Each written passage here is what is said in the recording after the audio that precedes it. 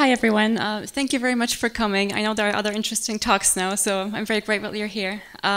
Today I will talk about why feminists should fight for animal rights, and this is, like my friend said, a talk that I usually give to feminist audiences. I've done this so far in Poland to Polish feminist audiences, so it's only my second time presenting this in English. I'm sorry for any troubles with that.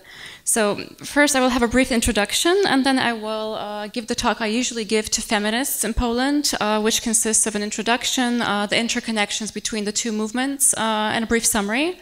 And then I will proceed to further ways of involving feminists in the animal rights movement, which I have done in Poland and which perhaps can be an inspiration for you. And I will finish off with a take-home message. And the reason, well, first about me, my friend already mentioned everything that's important. So I lead a team of dedicated women who work for animal rights in Poland, in the Fundacja Alberta Schweitzera, and I'm also a part of the feminist movement. I have been for about 15 years. So why I'm giving this talk? I strongly believe that the animal movement really needs all the allies it can get. And bringing more people into the movement is crucial. So I've been searching for audiences who are very prone to listen to our arguments and to join the movement, and who are already experienced in doing other things. And I've discovered through my experience that feminists are a great audience for animal rights issues. I don't think it's a coincidence that many women, or mainly women, are involved in the animal rights movement. And the feminists I have spoken to are very open to these arguments. So I've tried to connect these movements in Poland. And this presentation will show how I have used these tactics to involve the feminist movement in Poland. And by showing what arguments I have used, where the interconnections actually are, I can hopefully inspire other women and men, of course, to do the same in your countries, because I'm sure you have circles of your own within both the feminist movement, but also other movements like LGBTI movements or any other human rights movements, in fact, who can be open to our cause. So, why should feminists fight for animal rights? There are many reasons, which I'll go to later. Why is it in the best interest of women to have better animal protection laws, and for society in general to respect animals? What are the common motives in women's struggles and in the plight of animals in society? And how is our position similar? Also, what connects our two movements? So I will argue that we are guided by the same values, that we're deeply connected, and that we actually depend on one another. We women share a common burden with animals, and I will show you examples of this. And we have the same enemy, which is patriarchy. We also have the same goal, which is ultimately freedom from suffering and its dignity and respect for all. So therefore, solidarity between our movements is necessary for both of the movements to achieve our goals. The interconnections I will talk about include objectification, violence, language which connects the two. It's like a kind of bridge between objectification and violence. And finally, inconvenience. This is just a division that I've created, but I'm sure there are many others which are just as good. So I'm sure there are also many other arguments that I won't mention here that you will have and can add maybe in the Q&A session. So I will begin with objectification. In general, those who are stronger take away the subjectivity of those who are weaker. And the very fact that they are weaker is an excuse to use them. So in society, men in general objectify women, and people in general objectify animals. So patriarchy and speciesism is very connected. And it is mainly bodies which are objectified. So in society, you can observe that women are often portrayed as sexual objects publicly in society. And female bodies are used to advertise anything that you can imagine, from beer, cars, to suits. I will show you some examples of this. And female body parts are often shown up close in these commercials, as if that the women that they belong to aren't actually human, but only consist of these body parts. So women as props, as hostesses, sexualized women in music videos are all something you've seen before, I'm sure. And when I present this to a feminist audience, this is something they're very aware of, and I will next make the analogy to animals. So women are judged by their looks, mainly, or first of all as a body, and later as a human being. They're judged by their looks, by whether or not they are mothers, whether they're in age still attractive for men, and also historically how useful they are, so whether they can cook, clean, and so on.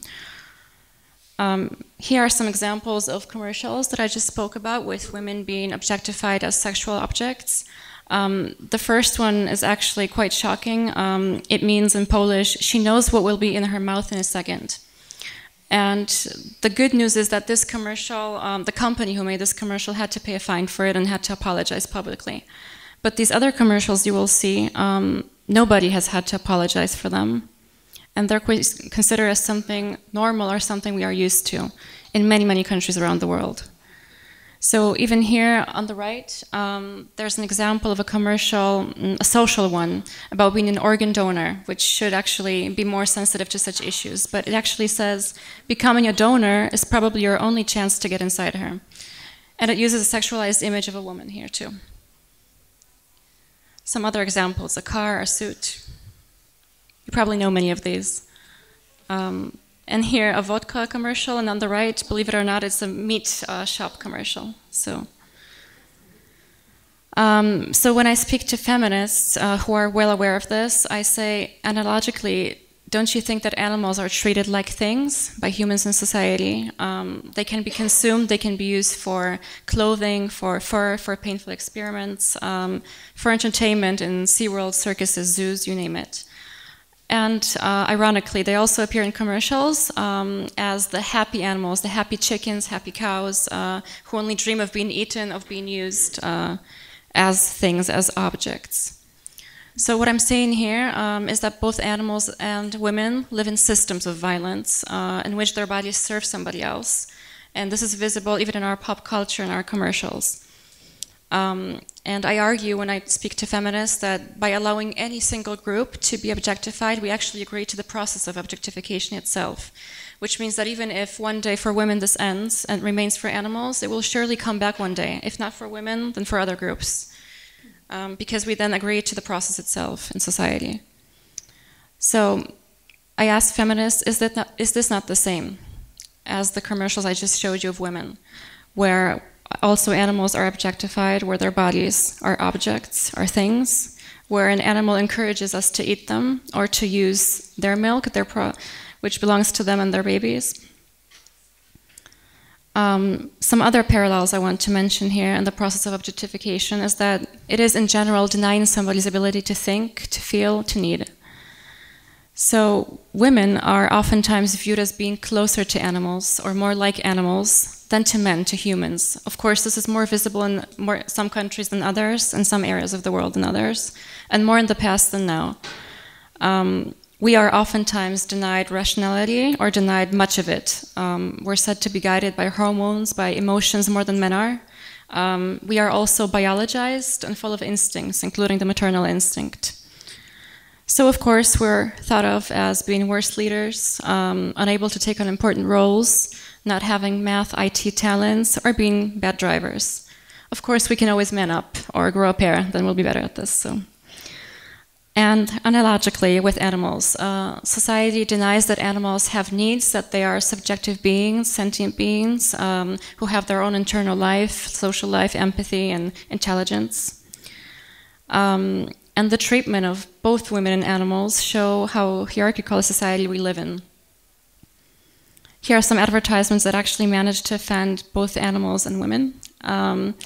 And believe it or not, the one at the top, the far right, is a website of a slaughterhouse, a chicken slaughterhouse in Poland, with a sexualized image of a woman there. So, just to prove the point. Of course, we all wish it was more like this, where animals are shown as conscious sentient beings.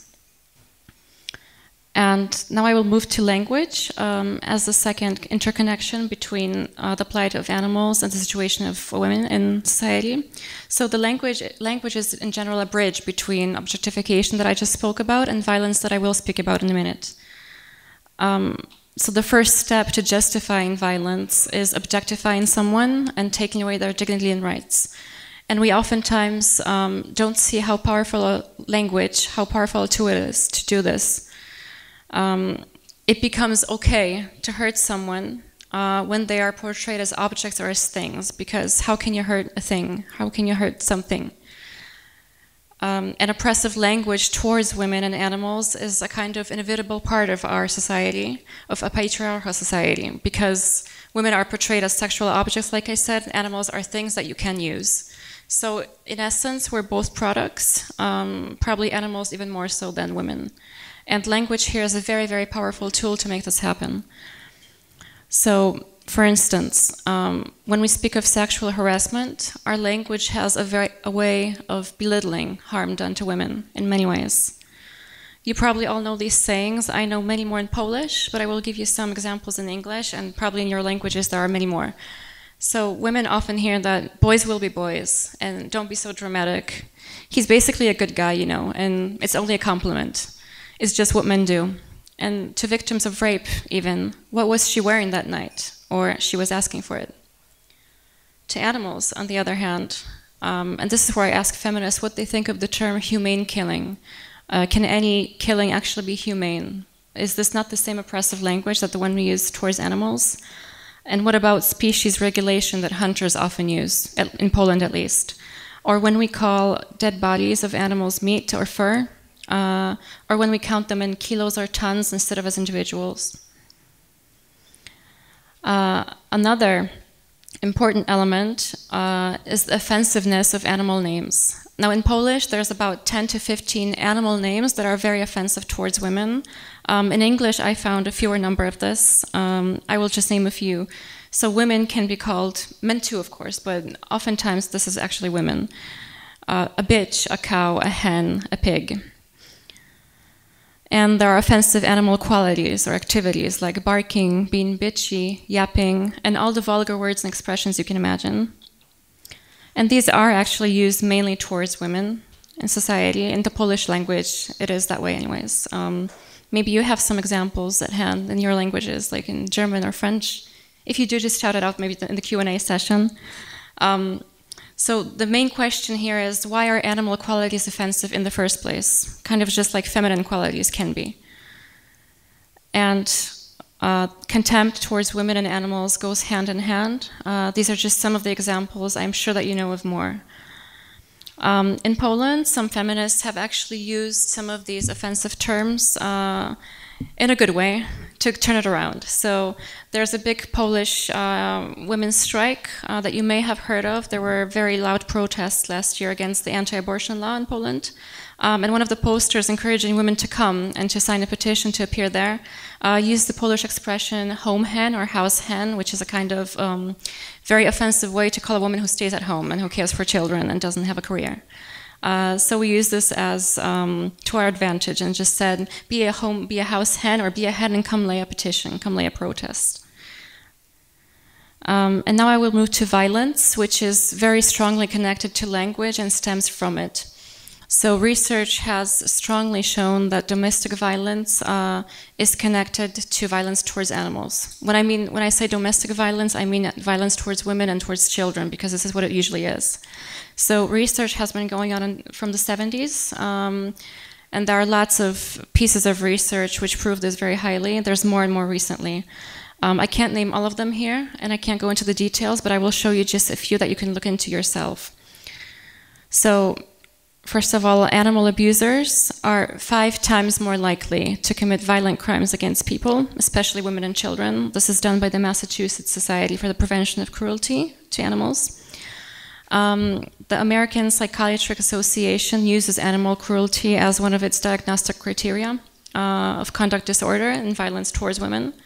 And even FBI profilers use animal abuse as a kind of indication of violent behavior towards humans, especially women, in the future. Also, 71% of battered women in shelters which were researched claimed that their abusers, their partners, men also harmed or threatened to harm their domestic animal companion, oftentimes killing the domestic animal companion. This leads to many things. In Poland especially, it is extremely difficult for victims of violence to seek help, to find help. Women are oftentimes ashamed when they are a victim, or they are not believed. It's hard to get evidence for certain crimes, and people often say that it may not be true or disbelieve the victims, and animals obviously can't even file a lawsuit. So in Poland, when violence towards both women and animals actually makes it to court, makes it to the justice system, judicial system, oftentimes courts dismiss the cases because of either a lack of evidence or just saying that it's not violent or not important enough to do something about this. And this concerns both women who are victims and animals, which are often brought to the attention of the judicial system by women, actually, mainly by women. And a very sad element of this violence system is that often women who are victims of violence do not go to a shelter for women because they are afraid for their domestic companions who will be hurt. Many shelters do not accept animals. So women can go there with their children or alone. They can't take their dog, their cat, anybody else. So they often decide to stay at home with their offender to make sure their domestic animal is not killed or hurt. There is research that supports this as well. And these are large numbers of women victims who do this. So to sum up the violence part, violence is universal, and it is caused by the violence, by the perpetrator's sense of power over their victims, over their weaker victims. So the mechanisms here are the same. It doesn't matter whether women or animals are actually the victims, because it is the perpetrator that has the problem with the sense of power. So in order to end violence towards women, we must end all violence because it's interconnected. And in this way, by saying this to feminists, I try to include them to at least be allies of the animal rights movement, if not to join it and be active. There's another part of violence, a bit more difficult to talk about perhaps, and maybe some people won't agree with this, but violence is gendered in society towards women because more women are victims of violence than men are. But also if you take a closer look at factory farming, you will see that female animals are treated differently because of their sex. And the tortures they must go through are different. Some of these include forced insemination, which also adds to the normalization of rape culture in society. The tortures include continuous pregnancy, which leads to severe health problems, as you all know, and taking away babies without consideration for the mother's pain, like cows. Therefore, female animals are, to a different, on an even greater scale, are objectified, because they're not just consumed like male animals, but they're also used as producers, as incubators, and they live a life of torture and disastrous conditions. They end up on people's plates. So some examples include cows and milking, laying hens, cages, pigs, and crates. This is not to say that male animals suffer less, but this is usually, the suffering of female animals usually lasts longer. And the fourth and final interconnection I want to tell you about is inconvenience. So it is obviously inconvenient for men to acknowledge the full equality of women. Because if they did, they would have to change many things. This would mean fewer privileges for them and more obligations. Some of these include equal pay, parity in parliaments, absolutely no tolerance for harassment, high penalties for violence, inevitable penalties for violence most of all, and true equality at home, so more chores, for instance. And analogically, is it not the same with animals? If all of us, and this I ask feminists who often eat meat who aren't vegan, if we accepted that animals are not just capable of feeling pain, but much, much more, that they have an internal social life, that they are complicated beings, would we not have to change our ways? Everything that we consume, that we wear, what we do for entertainment, we would definitely have to think this over. And if I talk to more radical crowds of feminists, I ask them if they fight with rape culture in society, maybe they should rethink consuming the raped and tortured bodies of female animals, and animals in general. So ending the objectification of animals is not inconvenient just for some lobbies, like animal products lobbies, or for hunters, but for society in general, because it would mean many, many changes for all of us, for that part of us which is not vegan, which is the majority of society. Just like the full equality of men and women is inconvenient, so is the full equality or full respect for animals as sentient beings.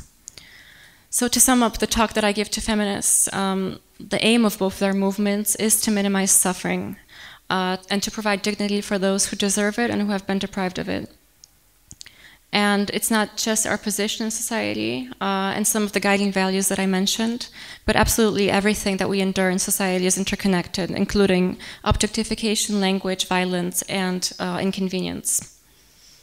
So we depend on one another. And when I speak to feminists, I say, as your fellow feminists, I urge you to join and support the animal rights movement. Not just in the name of solidarity, but for our very own good. And speaking here to the vegan crowd, I also encourage you to take a closer look at the feminist movement. It's quite close to us, more close than you may think. So this talk that I gave is something that I do often in Poland to feminist audiences, but there are also other ways that I try to involve the feminist movement in the animal rights movement. Some of the ways I do this include the Animal Center at the Women's Congress. I will talk about this in a second.